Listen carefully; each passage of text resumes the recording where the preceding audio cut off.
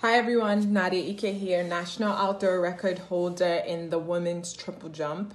Obviously, myself and my teammates and every other athlete out there who was really looking forward to competing at the Tokyo Games are very disappointed for the games being postponed.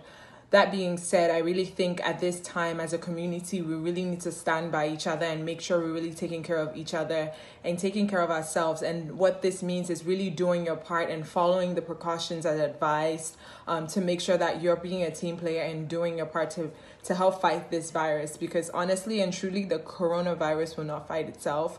We really have to do our part and stand by each other and make sure we're doing what we need to do to make this thing go away. And as you can see, I'm staying home, and hopefully we could all get back to our lives as we envisioned very soon.